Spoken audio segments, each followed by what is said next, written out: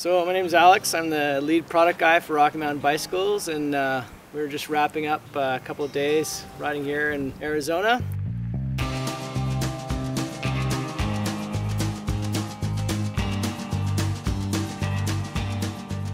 So the Sherpa was designed primarily as sort of an off the beaten path, bike packing, off-road touring, play bike.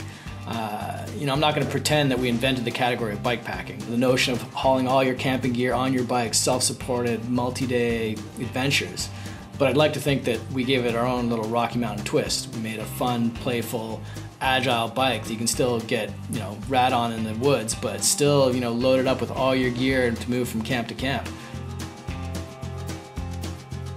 There's going to be a lot of talk in the next year about the new 27 Plus wheels, and the way Rocky Mountain works is we don't generally build bikes around wheel sizes. We use the wheel size as a tool to get the bikes to handle the way they do. It really sets it apart. It's a true full suspension performance bike, carbon fiber front end, lightweight 27 Plus setup. It's full tubeless with the 45mm rims, so light rotating weight, low to the ground, fun, fast, furious bike.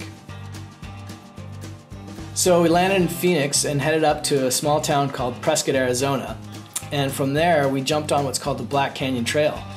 And it was a pretty cool experience. We had the Godfather, Wade, we had the kid, Gully, the Zen master, Andreas, and I was the lowly product dork taking notes at the back of the pack. And while the trails in North Van are treacherous and are trying to kill you, it's pretty different in Arizona. The trails aren't so much treacherous, but the environment is. Everything's trying to poke you and stab you and bite you and sting you.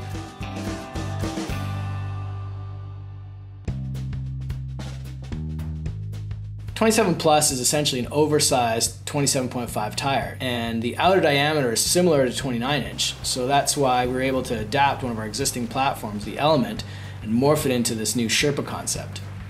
We sat down at the computer and had a good long look at the geometry and the tire clearances and everything to make sure it would all work when we started the project.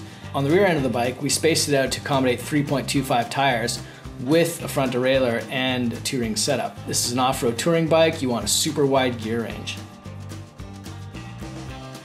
We increased the tire clearance, but we stuck with a standard traditional 142 hub. The idea being that if ever you're going to suffer a failure in outer Kazakhstan, chances are you're going to suffer a hub failure long before a crank arm failure. And you're going to be able to find replacement hubs much more easily in a 142.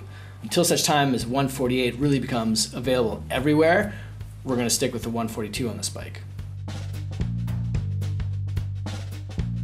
So the first time the world caught a glimpse of the Sherpa was a year ago at the Sea Otter Classic when we showed it as a concept bike.